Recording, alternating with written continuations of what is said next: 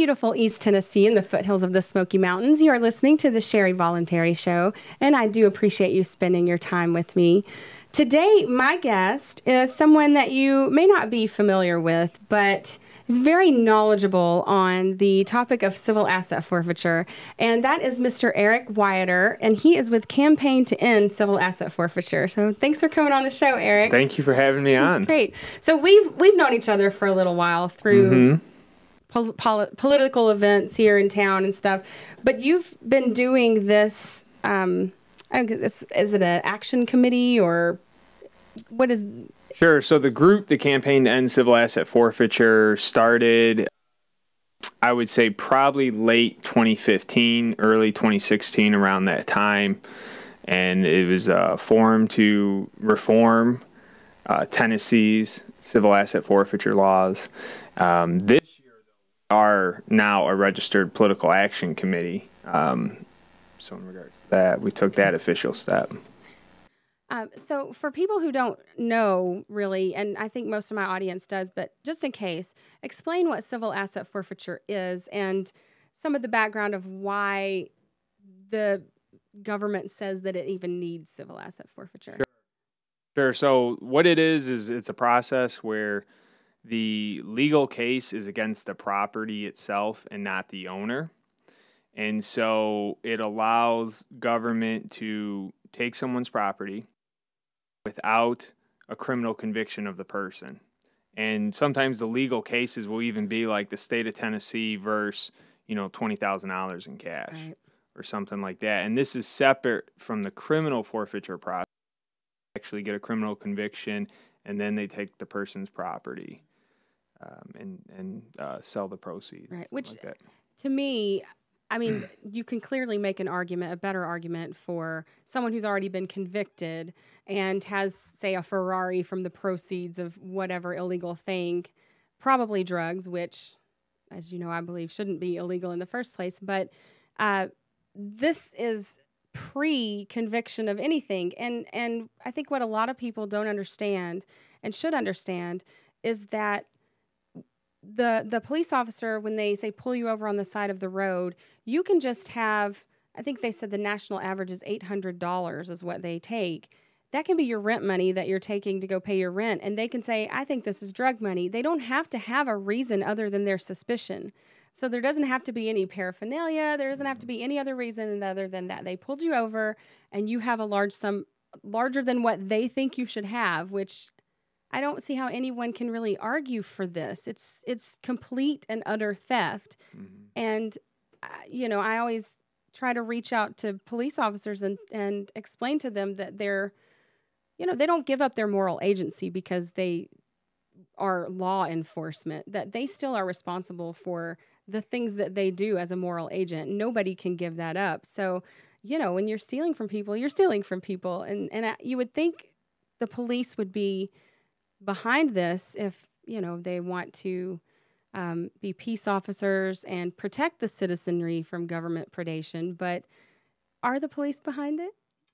So anytime we bring up this legislation, and this now in Tennessee, meaningful legislation has been brought up every year since 2015. And the one group that is consistently opposing it is attorneys, the sheriffs, and the police chiefs. Right. Now, there are some instances, to be fair, of legislators who are supporting reform, like Bud Hulsey of East Tennessee, and then is someone who has said that he would like to see criminal conviction happen before anyone's property can be taken. So, on the flip side, I mean, they're not current law enforcement right now, but they were. But yeah, that's the law enforcement consistently opposing on this. Now, in the city of Knoxville, where we're living, is Gloria Johnson said she contacted the police chief, and the police chief had no concerns about our bill this year. So, I mean, at the very least, she wasn't opposing it. But, right. But I don't think that's typical. That's interesting, because I know we had a planned time to go to the state capitol to talk directly about civil asset forfeiture with legislators. And it got tabled because the police departments around the state were calling and saying, we can't police child sex trafficking or illegal immigration. It was funny to me that it's just those two things that they mentioned they couldn't police, because I think, the aim is to try and play on the emotions of the heavily Republican state of Tennessee, the people there, and who wouldn't, of course, nobody wants child sex trafficking, but who don't want illegal immigration, are very concerned about that. And so it just keeps this going with, the emotionalism that's behind it, and the sort of back the blue mentality of we've got to make sure our officers are taken care of. But really, I mean, isn't this most often just kind of a slush fund for the police officers or the departments around the state? Sure. So the funds do go into a separate account that the police control directly. There's no legislative oversight. In Tennessee, this is going to be where there will actually be an audit coming out, publicly showing people how the money is being spent. In the past, there was an article recently where Tennessee law enforcement spent $110 on catering. Right. And they got a slap on the wrist for that by the Department of Justice because that violated federal guidelines. Mm-hmm. But yeah, in Tennessee, this will be the first year we will actually see how the money is being spent. Wow. So there's really two things with that. The first being there's no oversight of it. Like you can just take and there's no oversight. When is that ever good in government, for them to have no oversight of at least accountability, for whatever they say that they're about. And then the other thing would be the federal government having a problem with it, because they do something called equitable sharing. Mm-hmm. And would you like to explain what equitable sharing is? So equitable sharing is the federal government's program. So what they do is they cooperate with local and state law enforcement, and then they have like a sharing agreement on the percentage of the proceeds. The standards of due process and protection for individuals is really low on the equitable sharing. So what we're seeing right now across the nation, and a lot of this has happened just is we now have 16 states that require a criminal conviction, and in all cases or in most cases. And we have 9 states that have some type of restriction on equitable sharing. However, for those states who have done things like criminal conviction or have high standards of due process, what it allows law enforcement and government agencies to do is pass cases off to the feds and undermine their state law. Right. And so Tennessee, we have just started improving our state laws. And what the evidence so far is showing is that equitable sharing is being used more in our state, and I think that trend will probably continue. Yeah, that when I first heard about, of course, civil asset forfeiture, I was floored. And then when I learned about equitable sharing, I was really, really floored. And the thing is that to me just shows how dishonest they're actually being about this, and how predatory that the police have become on the citizenry, along with the federal government. And I think it goes to the heart of a lot of what we talk about on my show, which are abuses of the state against the individual. And this is it's a clear, not coercion, but clearly they're working together, cooperation between the state and local law enforcement to maintain a level of corruption that they never should have happened in the first place. And I remember watching a documentary. It was actually by Vice, and it's very, very good. It's they have several law enforcement, and they're speaking about it. But one of them is the guy that came up with the concept of civil asset forfeiture. I forget his name, but he says that it was a way for them to get money into their departments, and that it came under the guise of policing drugs and the drug war, but that it's just a way to get money into the departments and fund whatever it is they want. So I'm so amazed that people are okay with this sort of subversion of even the state governments, the people who are law and order type folks and states' rights folks. Did they not care, or are they just uneducated about it? What is your experience? So definitely I would say uneducated. I think there's a lot of ignorance. They don't understand. I'm talking about the legislators. I don't really think they get it.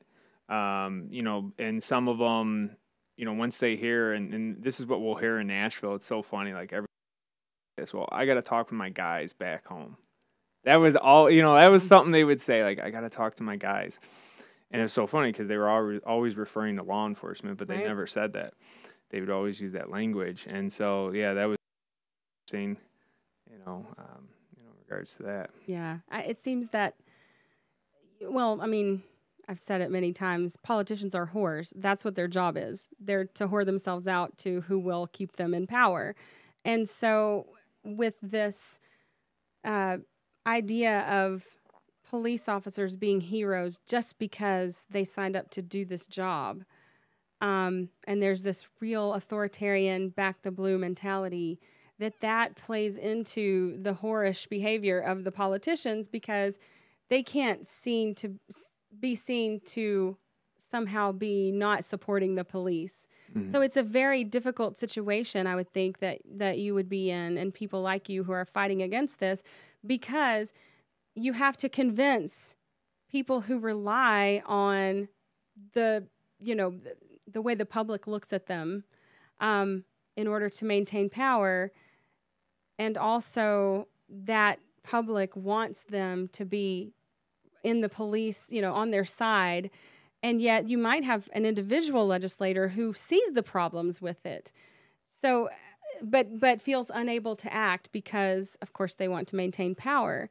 So is that something that have you had someone who felt that way, a legislator would I would really like to support this, but my constituency won't go for it? And how would you deal with that? Yeah, so that's definitely a concern that they have, but they're not going to say they're not going to say my constituency doesn't support this, because every poll, and there was one in Tennessee recently, and it's overwhelming majorities, once they're educated on the issue, they want to see meaningful reform happen, including criminal convictions. But you do get the legislators that say, in principle, I support with what you guys are doing. It's just, law enforcement, things like that. You do, but the 2016 was the first time we had 2015 was the first time there was a meaningful bill, but in 2016 was the first time we heavily backed a meaningful bill. We were able to get 2 co-sponsors out of legislators. This time around, we have 40. So the tide is turning. Reform bills have been passed, not criminal conviction or restrictions on equitable sharing. Those are the 2 primary goals. But there have been reporting bills. So to go to one of the points you were making earlier, and I have the reports here too. So prior to 2016, when there was no reports in Tennessee, it was the Wild West. You could even see from 2016 till say now, 2018, when you look at the reports, you could even see that the numbers have changed. Like, for instance, the number of cases open versus arrest. The arrests have gone up dramatically. And you actually want that because you need an arrest to have a criminal conviction. In that instance, you want that situation. Otherwise, what was happening before is you were having cases being open and there was no arrest being criminal conviction, but these people still had to fight to get their property back. Right. I mean, it was just really the Wild West. So even those reporting bills created an observational effect where the police have modified their behavior. Civil asset forfeiture. Sure. Even if just very modestly, they modified. Yeah, and it's interesting to me that people who claim to want to help the poor would not also want to see this gone, because I can deal with losing $800. I mean, I wouldn't like it, but I could take the hit and I wouldn't lose my home. It wouldn't put me in a very bad situation. But most of the people that civil asset forfeiture happens to are not wealthy people. Not that I'm wealthy, but are not even middle class. And so they're really most often preying on the most vulnerable and marginalized people in society. And this can set off a domino effect that can just wreak havoc in their lives. I saw a young man explaining it wasn't about civil asset forfeiture, but it was about how once you're arrested, that it can really just start this chain reaction that you can't stop. And it's very difficult to stop. And he said he got arrested for something. It wasn't really a big deal. It was like driving on a suspended license. And so I think they took his license away because he couldn't afford to pay the fine. There was a fine that he was given at first, and he couldn't afford to pay it. So they took his license, and then he couldn't work because he had to have his car to get to his job, and he was trying to find work. But all this is still going on while he's doing that. And so it came to the point where he was put in jail because of this, and over something really, really minor. Mm-hmm. And I think civil asset forfeiture, not only are you stealing from people, but you're also often stealing from people who are living paycheck to paycheck, and then expecting them to have also the money to go and fight this huge system that they don't really know the ins and outs of often, and win their own property back that is theirs. It's their private property, but the state basically just takes it and they sue the property. Which is it's incredible. That's just incredible to me. And this was something that a lot of people are not aware of. But let's say you are a lower income person and they take your used car, which is worth $1,000 or $2,000, that vehicle back. You have to pay a $350 bond to even get a hearing to try to get your property back, and that process alone can take months. Right. So what happened to 100 Tennesseans is something that's called, the end result was called a settlement. And this happened to about 1,200 people. And what this scenario is let's say they take your vehicle that's $3,000 value. Here's the process to get your vehicle back. It's going to be, maybe take 6 to 9 months. You have to pay this $350 bond. You have to show up to the hearing. Or if you give us $500 into our police fund right now. Right. And this is happening. Yeah. I mean, this is very serious. And now there are some very key legislators that have serious concerns. So we may see that process be abolished next year. It's one of those things that the system, because it's the system, it doesn't, when there's an injustice, it doesn't turn very swiftly. I mean, we have people who are known innocent in jail for murders or rapes or whatever, and they're still sitting there even though people know that they're innocent. They've actually been proved because they have to get a new trial, and it has to be based on new evidence, and DNA is not always acceptable as new evidence in the trial. Like there's just this is the part that it's the damaging part of legalism. And so I think, it's just really interesting to me that people don't understand how, I guess it's hard to understand. They make it very difficult to understand. But this, with civil asset forfeiture, the thing for me is that it's not very difficult to understand. The process to go through it is difficult, but it's not difficult to understand that saying, if you grease the wheels over here, then we'll let you go. And in that Vice documentary I mentioned, which I would recommend everyone watch, it's only 15 or 20 minutes long, they actually show video of, but they talk about how police officers on the side of the road do very much the same thing, where they say, so we're taking your car or we're taking your money, whatever it is they're taking, and in a few weeks you're going to get a subpoena, and you can fight it. That's your decision. But if you fight it, we're going to arrest you. So you're compounding something that you already is going to be a hardship in someone's life, and making it worse, and telling them, if you try to get your own property back and you've not even been charged with a crime, we're going to arrest you. But if you don't, if you just leave the property with us, you're free to go. You're free and clear. Like that, it's so clearly corrupt and immoral. And I've talked to so many people who don't seem to care. So in my mind, I get very discouraged about civil asset forfeiture because it just seems so clear. It seems so, I don't know what's very difficult to understand, but maybe because you've dealt with more people, maybe you have a different outlook on it? Do you think people are really, like you said, coming around, like the average citizen? Do you think they're really? So to go to your first point, there's no question about it. The debt against the people. So a lot of them, what they're really handed is multiple bad choices, and then they have to pick one of those bad choices. That's a great way to put it. The other thing, to go to your point, so poll after poll, and in some cases, and I think this was the case in Tennessee, the majority of voters are not aware of this issue. Just to give like a very brief history about civil asset forfeitures. So started being expanded in the 90s at the state level, but really it wasn't until after September 11th, 2001 that we started seeing the hockey stick, as far as how much they.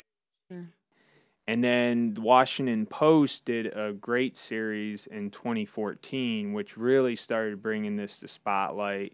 In Tennessee, you could even Google it. There was who's that British guy in the comedy show?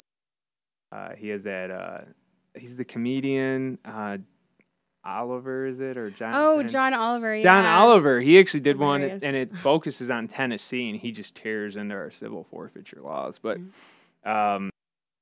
so really, it has been an issue that people are, in the last 5 years, are learning about. And like I said, most of the reforms have happened since 2015. So relatively speaking, when you're talking about legislative change, it's happening quite rapidly. To go from prior to 2015, there were 0 states that had a restriction on equitable sharing, and now we're at 9.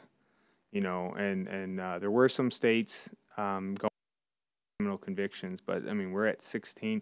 Just recently, Arkansas became the 16th state that had passed criminal conviction. I think it's shameful when Arkansas can see it more clearly than Tennessee. I mean, maybe that's that's bias for sure, but they're friggin' Arkansas. Okay. And you know what? Not one legislator voted no on that bill. Not Wow. one. That's amazing. I think civil asset forfeiture, like I said before, it really does go to the heart of so many other issues, because you have criminal justice reform in that. You have the drug war tied up in it. And just the ideas of more philosophical ideas, like what is the role of government, if there is one, in the individual's life. And so it really is it's an issue that I think is really important, especially for people who do want to see change in, the freedoms that we have in the country, that they should really be well informed on, because it can take you in so many directions. And another sort of more idealistic concept would be the idea of incrementalism, as opposed to just getting rid of it altogether right away.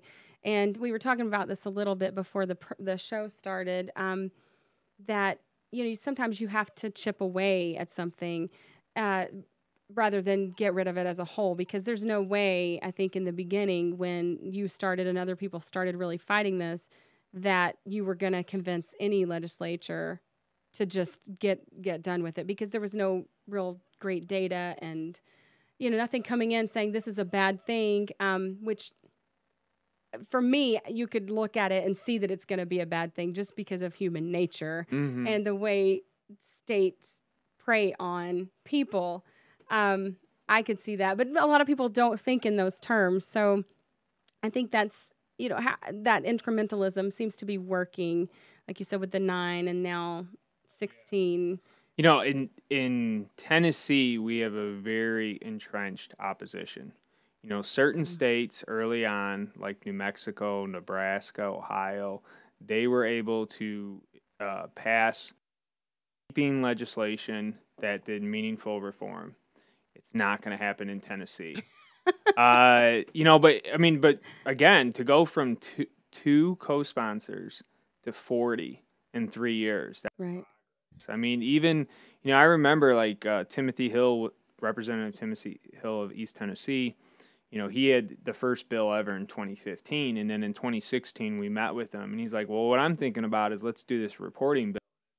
The group of us were like, we're not interested in that. We want to do meaningful reform, because it goes to your point. Like, look, we know about this issue. This is wrong. You guys just need to get rid of this. But, these legislators are dealing with 100 different, and they're being torn two different ways on each of those issues. So the amount of attention they have on just one issue is limited, and in some cases, yeah, they should know better. But to be fair, sometimes they don't know. No one has ever brought this to their attention. But again, even that 2016 reporting bill, and the reporting bills have been expanded since then, just that observational effect. Police knew, okay, they're watching us. Behavior started changing. And then last year we did pass a reform bill that has, the early evidence is it seems like we're taking some steps in the right direction. Yeah.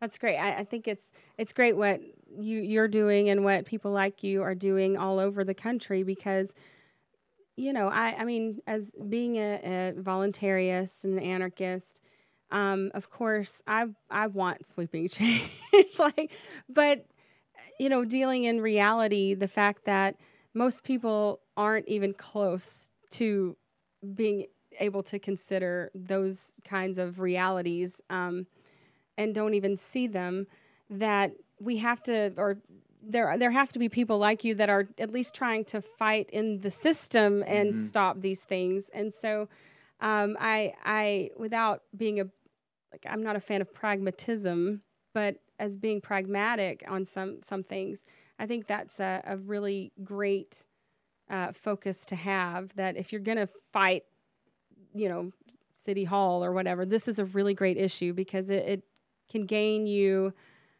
credibility with people, and learning that you're not just coming in there and wanting to burn it down like I would, like you want them to. Well, and I don't want to come across pessimistic. Like I even think next year it's possible we can get a criminal conviction bill passed that would require it in, possibly most instances.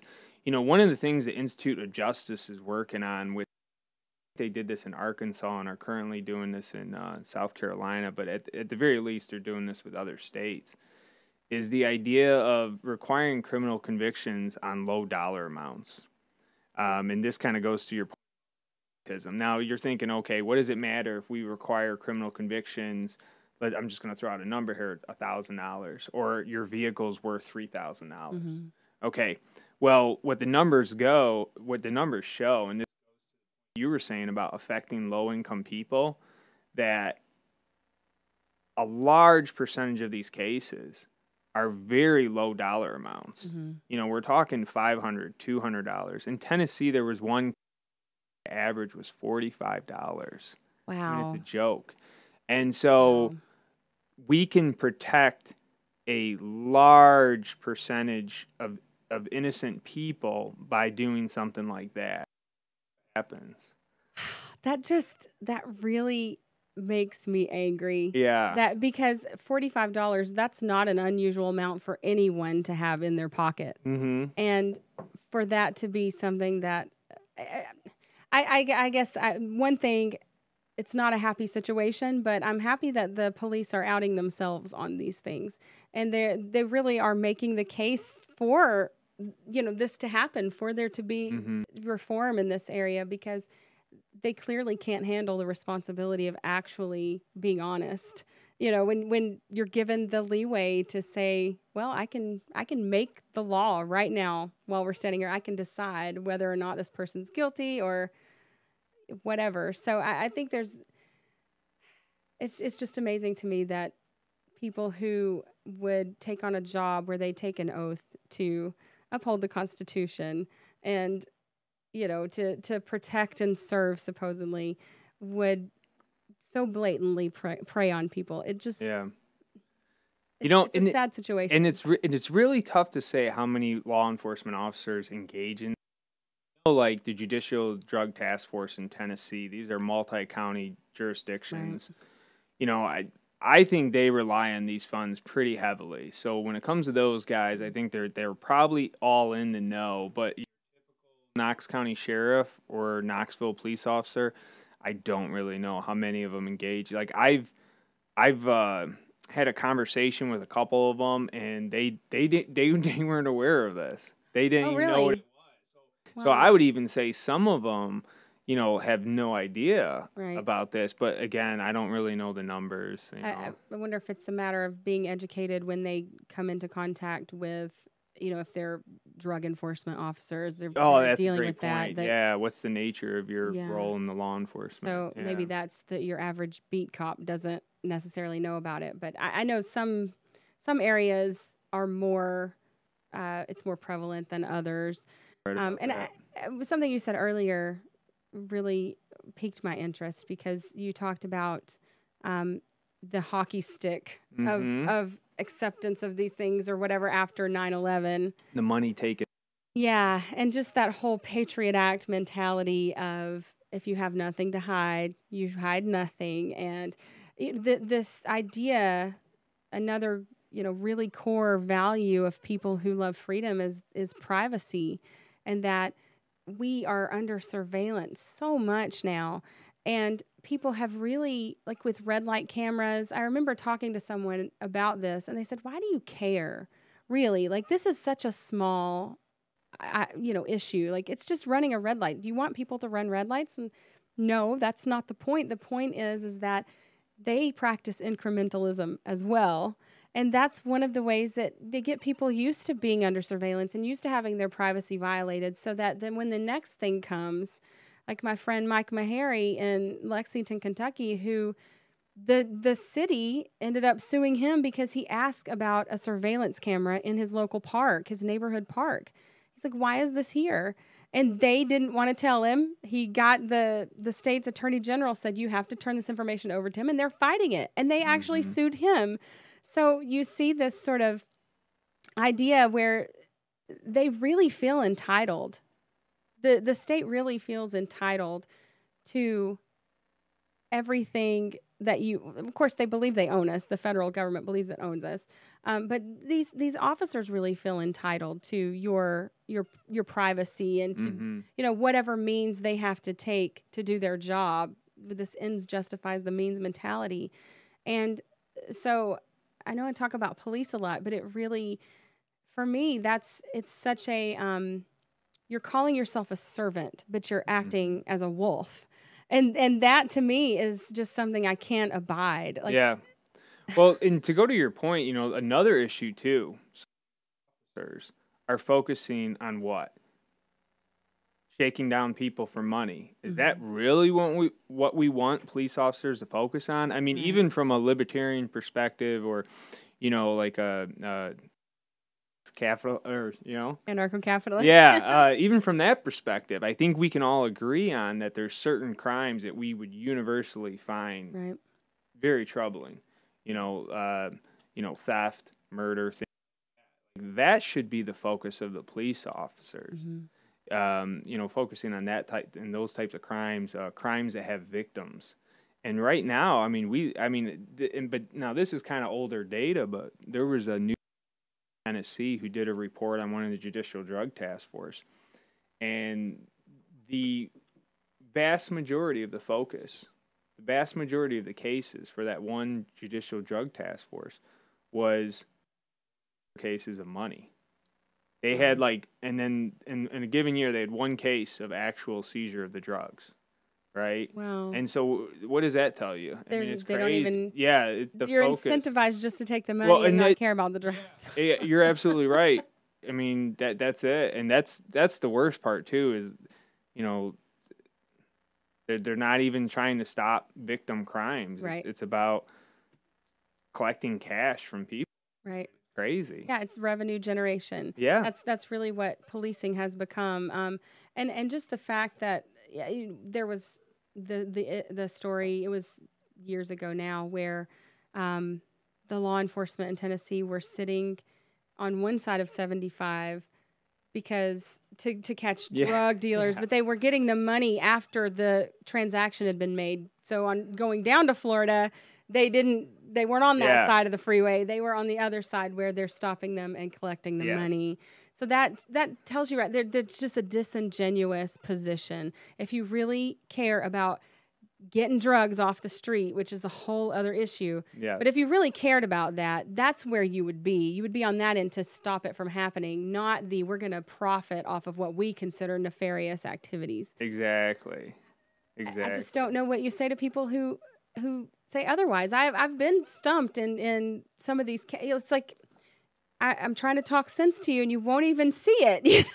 Well, you know what's interesting too, and to go to Tennessee's example is, in Tennessee. So right now, we don't really know how much of the money is criminal forfeiture and how much is civil. But combined, we're talking about $17 million based on, say, last year's report. Mm-hmm. It's pretty consistently been $15 million and above.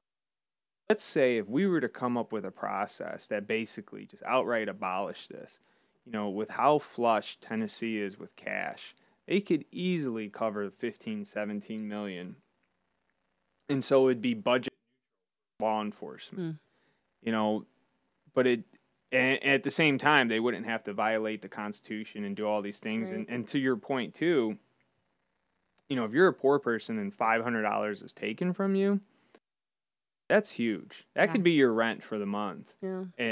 Or if your vehicle that you drive to work is taken from you, you're in a real bad situation now. And it happens.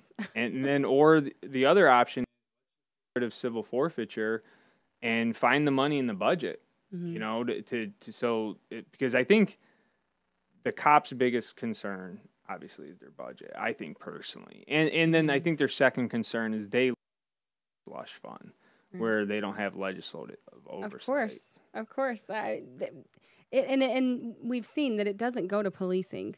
Like we covered articles on the radio show where was one more article where the police had been having parties with this money and taking, like you said, the catering or trips. And so it's not like this money actually goes to policing, but then when the bill comes up that's going to do something about it, they call and say, we can't police without this money.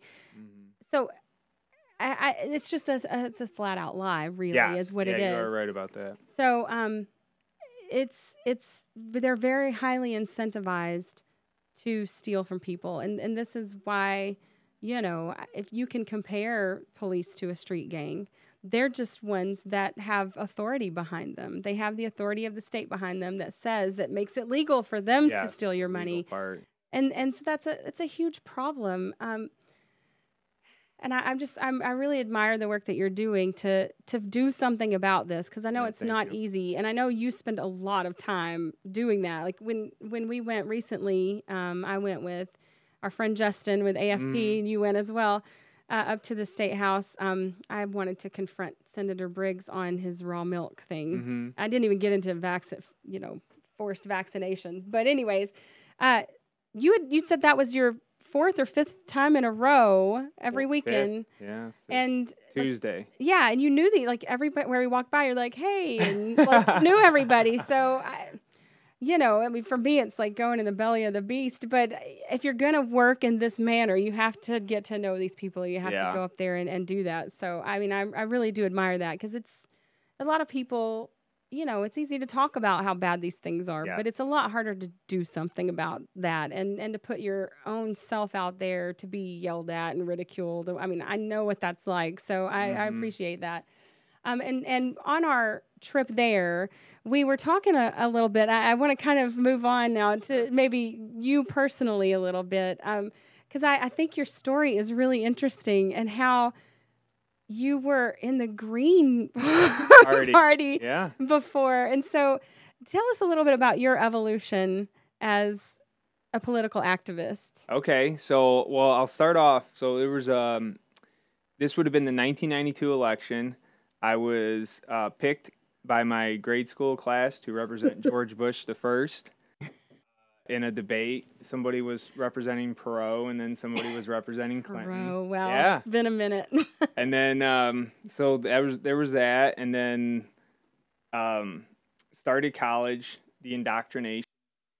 I was a history major, so I read, Howard Zinn's People's History of the United States and everything, and heard Ralph Nader speak on C-SPAN. Right. And I was like, I really like what this guy's saying. So Yeah, I got involved in the Green Party for pretty much my whole time in college. But I was also doing like local election stuff too. But at the same time, to go back to indoctrination, I had Professor Bean. He taught American conservatism, and so I read some of his books that he recommended in class. At the time, I didn't have any conversion, but it definitely planted the seeds. And then about 6 years later,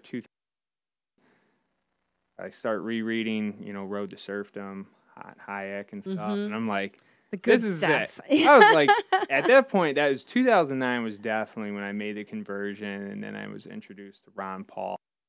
And so, yeah, there was that. And then I lived in Illinois at the time. So when I made the conversion politically, I was just like, there's no point in fighting in Illinois for liberty, right? That state salvation for it. So it's like at that point, I forget when it was. Well, actually, I went to a talk with Tom Woods, and I went with a buddy I met through the Ron Paul campaign. And one of the things, like, I don't know if he still. Tom Woods would have these conversations, and he would say, what is the thing you can do for liberty? Like, all of us have some skill that we excel at. And, for you, it'd be doing this podcast. I talk for liberty. And then for maybe me, it's like campaigns and elections. But one of the things he was saying, because he was speaking to an audience from Illinois, is he's like, well, maybe you move. Like, that's the thing you do for liberty. Mm-hmm. And I think I was already thinking about it before I heard him say that, but I think, I kind of confirmed things and started thinking about it. And really, Tennessee, if you support liberty, I truly do believe it's one of the top states in the United States. I mean, obviously there would be debate there, and there's some issues that we do lag behind, like we're talking about one, civil asset forfeiture. There's some social issues, but, overall, I think we're moving in the right.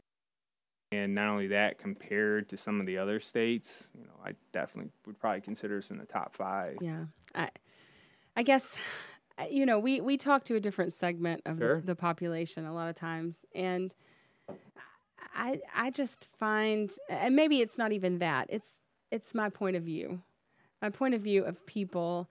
And when I see like the thin blue line Punisher sticker, or the Gadsden flag with an American flag and a thin blue line sticker, to me, that is just, it almost seems insurmountable, that kind of mindset of people who want so badly to follow orders, but also want so badly to be bastions of freedom, but they don't understand that following orders doesn't lead to freedom, and that these are the people that will be taking those guns that you love so much. I find East Tennessee very authoritarian, and to me it's just it seems like an uphill battle. But I'm glad to hear you say that, because maybe it helps me a little to be a little bit more optimistic with people, and especially like with your story, what we were talking about is that we all come from somewhere, right? And sometimes I forget what a neocon I used to be, and that if I can, come to a better understanding of what real liberty is, then there's hope for other people as well. Yeah. Well, and that's another thing too, one about being positive, but when you are interacting with other people, there's a good possibility they have never read Ron Paul, Hayek. I'd say a very high probability. So the chances are is like, think about, okay, what was I thinking like before I was introduced to Tom Woods and Peter Schiff and people like that, And so, but that's one thing. When I was a so I was a Green and then I became a Democrat, right? All right. So there was a transition. And, but one of the things, even in Illinois, the Republicans always stood out is they always respected the opposition, and they had fun with it. Yeah. And so, but on the Democrat side, people were nasty, and so I think that's one of the things, like, you never want to be that nasty person, because one of the things that stuck with me is seeing Republicans still be friendly with people who they disagreed with. And I think that kind of helped with my conversion too.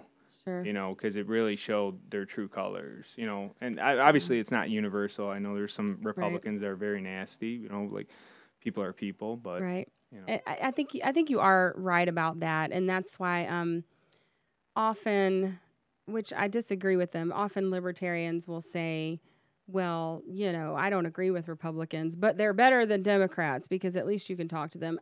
Some issues, yeah. Some issues, that's true. But I think you're right. In general, there is this acceptance of the arena of ideas by the what's called the right. And that there really isn't on the left. It's more of the, you know, you shame people into. So it doesn't really matter anymore what they actually think. We just want them in lockstep with us on what they say they think. So they really aren't concerned with a heart change in people. They're concerned with the optics, really, of society and how they go about bringing change is just, you know, that, well, you don't want to be called a racist, which has very little impact on people anymore because they called people racists for so many things because it's a terrible thing to be. People don't generally want to be that, but they've used it so much on things that really aren't racism that it dilutes the impact of real, you know, say racism or whatever.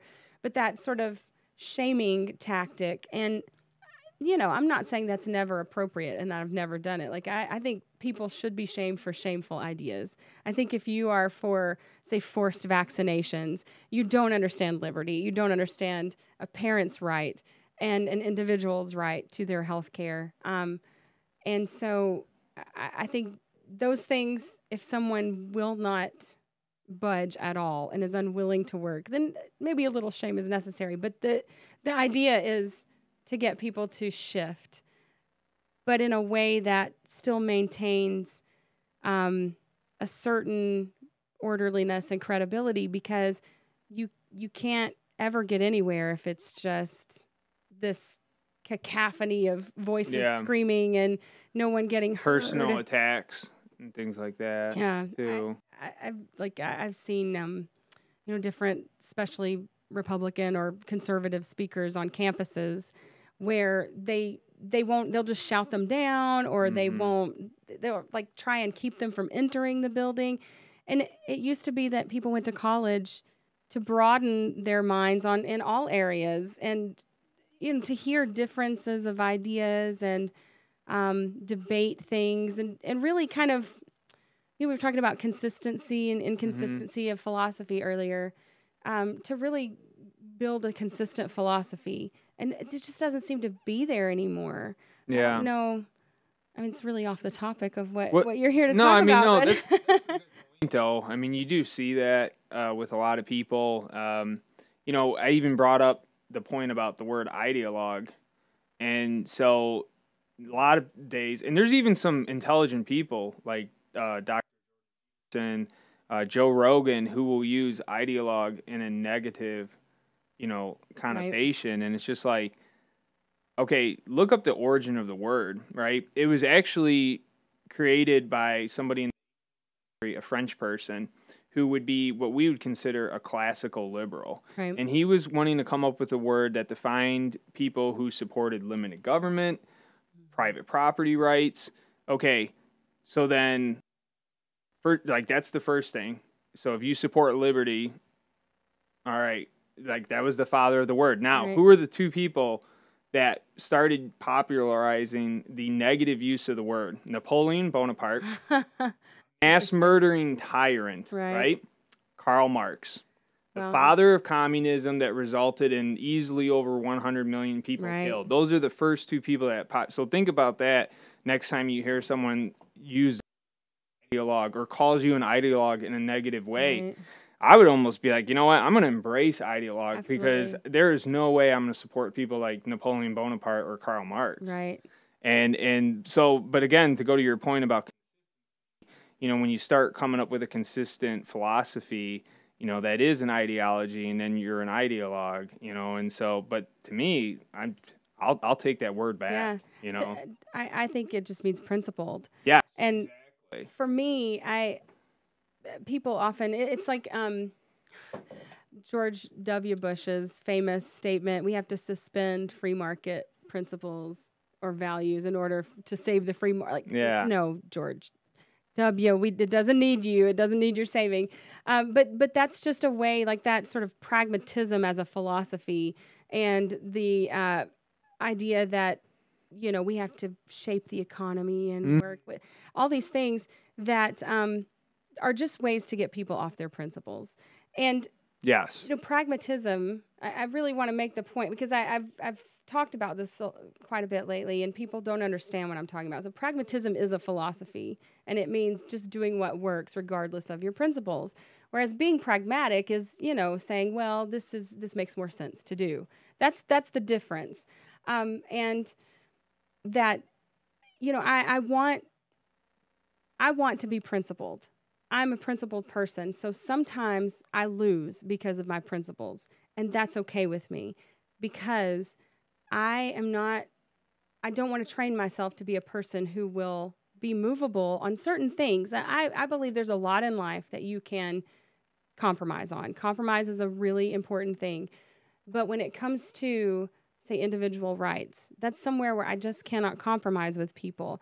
I can work to gain more in an incremental way, but I will never work to take that in an incremental way. So I think that's the difference in, you know, how some people choose to work within the system as opposed to others. And it doesn't matter the safety concern, whatever, if it takes the individual's right, that's a road I don't want to go down. So I think you're very right about the word ideologue. I am idealistic. Like we don't have a anarchist system, which doesn't make really much sense either. But, you know, people are living anarchy every day, but they don't realize it. They don't recognize it. And so it's hard to convince people to get off of the government nanny state because you're fighting an uphill battle. But I don't mind being idealistic about it because everything comes from an idea somewhere, and it's just where you draw your lines. Yeah. And to, you know, you mentioned about people not, you know, actions that are happening maybe in what we would call the free market. Right. And then so, you know, you get a politician that says, oh, we need to be pragmatic. What they're really saying is you need to let me do this problem. Right. You know, we can't allow the larger picture to sort it out. But, you know, history has just shown that when people are allowed to cooperate with each other voluntarily, far better results than politicians meddling. But the politicians, their primary thing they care about is power. Yeah. So they want to be perceived that they're doing something. And then when the free market actually does the power, they weren't able to wreck it completely, then they'll take credit for it. Right. Be like, oh, that little change we made, we made the free market do that. And so, yeah. I remember just when I first started understanding the economics, that you really can't divorce freedom and economics. They go together. And just that invisible hand that is talked about, and how beautiful it really is. And it really is just people guiding their own lives, and me with my own, like what Ayn Rand would have called my selfish, you know, greed, interests, whatever, the virtue of selfishness. With that, working with you so that we both get what we want, because I want what I want and you want what you want, and we can figure out how to get that together. And we don't have an animosity created with each other, even if we don't live the same way and we don't like the same things, because there's no incentive for us to do that. But when you have a proxy force of the government, and I can say, well, I don't have to work with you, I can get the authority to bonk you on the head and make you do what you want, or you get thrown in a rape cage. Like it creates more divisions than it solves. And then people start fighting over the pie too, which is what we're seeing happening or escalating in America. Is as resources, people are fighting over that pie more. I mean, what I'm trying to say is we're just seeing the fighting just happen more and more, and it doesn't really get anywhere. But if people had to actually work with each other instead of appeal to authority, I think a lot of these issues that people are so concerned about go away, and not in a utopian sort of way where we're all going to live together and there's not going to be any harm. I always tell people that freedom and safety aren't synonymous. They don't go together, really. If you have freedom, then you're not terribly safe necessarily. You're as safe as you make yourself. Yeah, but personal responsibility. If you have safety, then you're probably not very free if you have complete and utter safety in all things. So, and even then, a government can claim to make you safe, but they can never make you safe. Like, it's just, I really, if they, to use their term in a way that they use it as ideologues, they're more ideologues to that than I am. That's more unrealistic because I know that they can't make me safe, and I know it's my responsibility to be in charge of my own safety as much as I can be. But they actually believe that the police will keep you safe, and you should give in your guns because they show up after and file a report. Like, that doesn't keep you safe. Well, I mean, to make a point back to civil asset forfeiture, they'll say, "Oh, we need cash because it's drug money, right?" And it's cartel money, and they've used that word, cartel money. And so, to be clear, what you're telling me is there's some rural county in Tennessee, you have to take $45 right. and to stop some cartel in Mexico. That's what you're telling me. And then the Institute for Justice did a report, and they actually said the median forfeiture in Tennessee was $502, which goes to what you were saying about the low amounts. But again, it's like, if they're not allowed to take $500 from someone, that's it. The drug cartels are going to run rampant, Evil wins, Eric. Yes. Evil wins. Well, on that note, we should probably wrap it up, but it's been a great conversation. I knew it would be. I always enjoy talking to you, and I learned some things, and I keep up the good work, I hope everyone will, take this and do more research into the evils of civil asset forfeiture and what can be done to kind of stop the predation of the state. Yeah, and probably the easiest thing you could do is educate people on the very basics, very in-depth research, because poll after poll is showing that, majority of people are not aware of this issue. But once they're informed just a little bit about this issue, overwhelming majorities are opposed to it. Right. Criminal conviction. They don't want to see any property taken unless there's a criminal conviction. So that's probably the easiest thing anyone can do is just tell friends and family, watch literally probably a 30-minute, if not even less, and then just tell people this is happening in America, because most people don't think it is, and that's the biggest way someone can help. Yeah, and culture change. That's what we're all about on the Sherry Voluntary Show. So. That's it for us today, guys. You can, the Sherry Voluntary Show is a product of Little L Productions, and you can catch other great programming such as The Gold Standard with Alan Mosley, Godarchy with Mike Meharry, Sports Ball with Mike and Alan, and Postcards from Somalia, which, of course, is near and dear to my heart with myself and Alan Mosley. So until next time, peace.